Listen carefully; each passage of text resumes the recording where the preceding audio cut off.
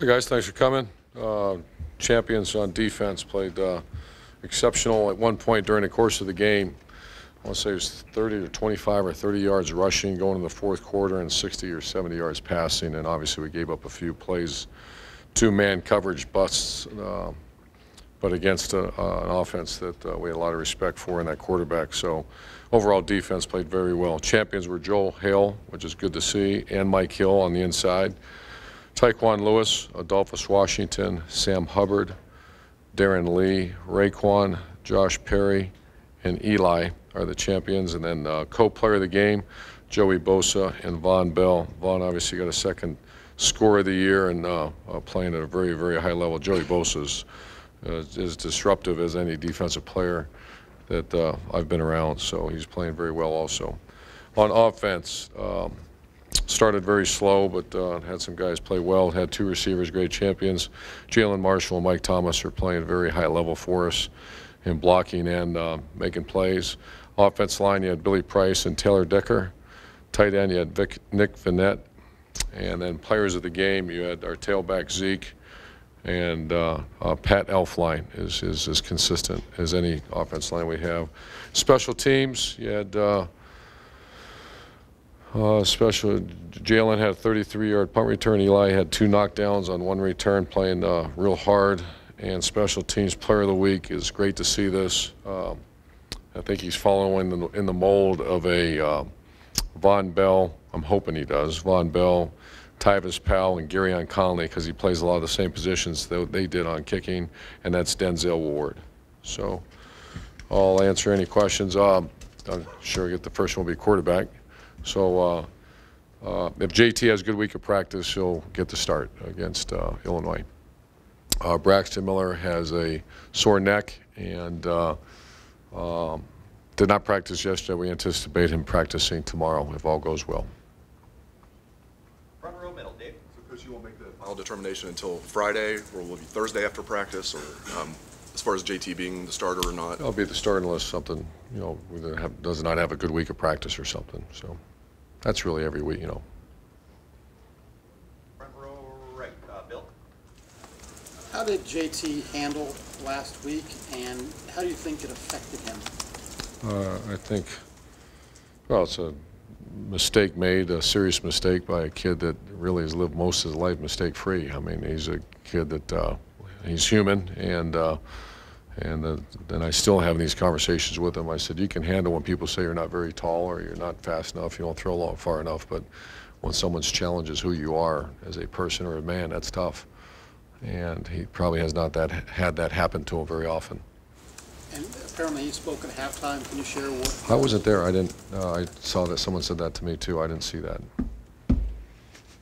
Third row left, Rob. Urban, last week there was speculation that Braxton would have a larger role at quarterback, maybe throw the ball. Was that smokescreen, as it turns out, a little bit, or did something happen? No, nothing happened. It's just the way the game went along.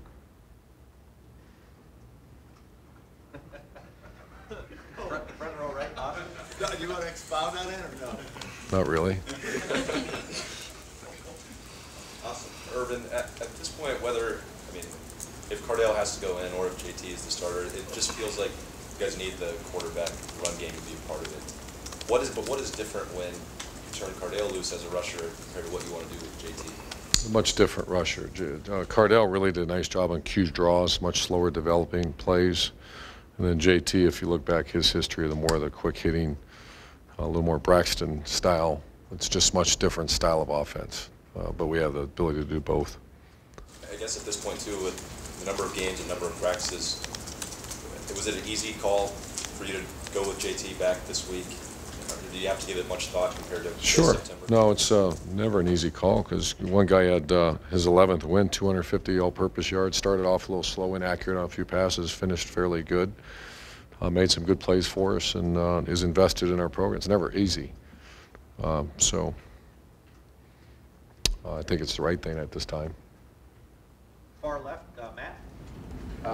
Got several win streaks going, and one of them is consecutive wins in conference. And Jerry's notes, if you we're able to get this win this week, it'll be the longest streak any team in any conference has ever had, 30 in a row. I'm just wondering how much, when you have streaks like that, do you even bring stuff like that up, or is it, you know? No, I don't, not with the team. On rare occasion, you know, certainly not this one I have not. In the past, I maybe have, but, you know, there's so much to be done, and what does that make a kid play harder, or does it, you know, I think it just kind of complicates things a little bit more, as opposed to go find a way to beat Illinois play the best you can. So we don't have conversations about that. One thing just about Braxton, when that play happens, how much do you, I mean, you've talked about your fondness of him, how much do you like hold your breath and that everything? Well, it was very reminiscent of the Purdue game a few years ago. And that darn, you know, hitting the ground like that. So yeah, it's just, he's like we spent 4 years together, and that's the worst thing about this profession, is dealing with guys get dinged up like that, especially guys you've been so close with. So same reaction. Front row right here, Tim. Yeah, Urban, number one, can Braxton Miller pass? Can he throw a football? Yes. Yeah, I mean, is he doing that in practice? Not a lot. Not a lot, No, not but a he lot. is. He's still, you know, he can. It's not, you know, I think what happened to him a year ago was still fresh in his mind, and so he's not out there throwing 7-on-7, spinning all over the field, but he certainly can throw it. JT, you talked about this a minute ago, but as you watch like the Rutgers video, what do you see when JT is on the field, when the offense is clicking? Can you explain to people, you know, what he's getting done? Yeah, he gives you an added element of the double option in the offense, and double option means I'm reading someone, you know, either in a throw or in a run game. Obviously, 10 years ago or 15 years ago, it's not as easy anymore. It used to be very easy because defenses didn't understand it. Now they do. But you read a defensive end, he closes, you pull it, you run, get yards, and move on. It's much more complicated than that now. You're reading, you know, a variety of different reads, and defenses are so good at giving you false reads. So, but anytime you have that, that gives you a cleaner defense, you know, because teams are not quite as aggressive. Yeah. And when it comes to the side, do you get a good picture from him of what he's seeing? I mean, is he seeing what you guys are seeing? You understand what I'm saying? Talking about JT? Yeah. Oh, yeah. Yeah, he tells you what he's. That's a strength of his. Yeah. You know, he's a coach on the field. And one last thing for me, Jalen Marshall. He's been really close, it seems, in a few games to really having a breakout. Is he, in your mind, is he one of those guys? Oh, he's one of our best players right now. He's one of our best practice players. He's a guy that's handled his business in the classroom. You know, and he'd be the first one to tell you he redshirted not because we were saving him. He wasn't good enough. He didn't work hard enough. He screwed around in the classroom, and as a result of fine parents and a lot of pushing from other people, he's handling it. I mean, I can't wait to see him every day. That's how much he's matured, and it shows on the field. He's a leader for us. He's you know, doing a lot of the unselfish things that maybe most people don't see. That blocking, he's our best blocker. You know, and he's obviously a very aggressive punt returner that's worked very hard on that. He's one of the best punt returners in America right now. Front row left, Doug.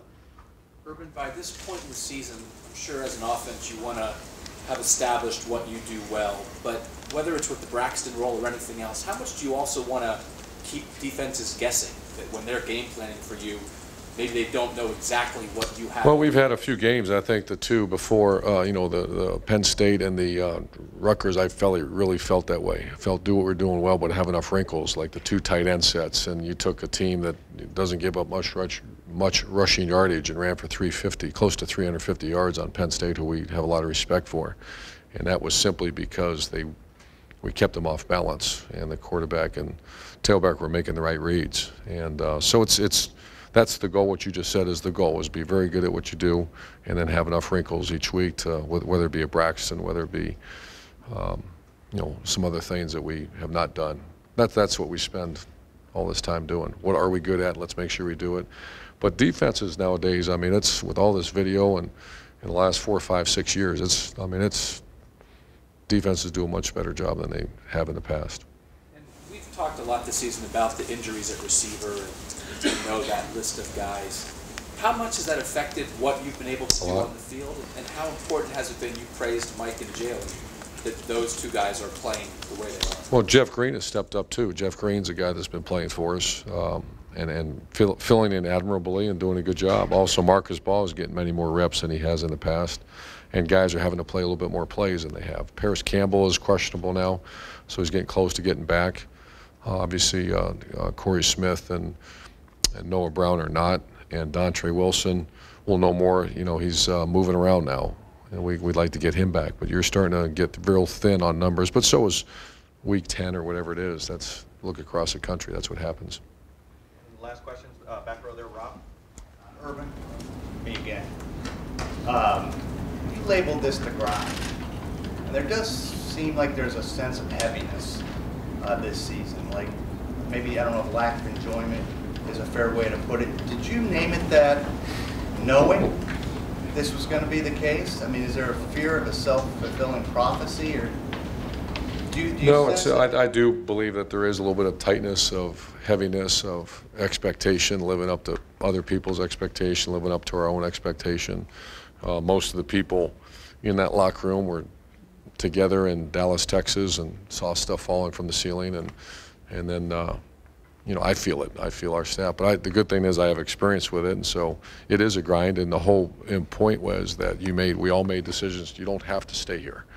You don't have to coach here. Go wherever you want, but you have to embrace the grind because there's only one way we're going to do it. And it's really hard and work really hard, and that was the whole purpose of it.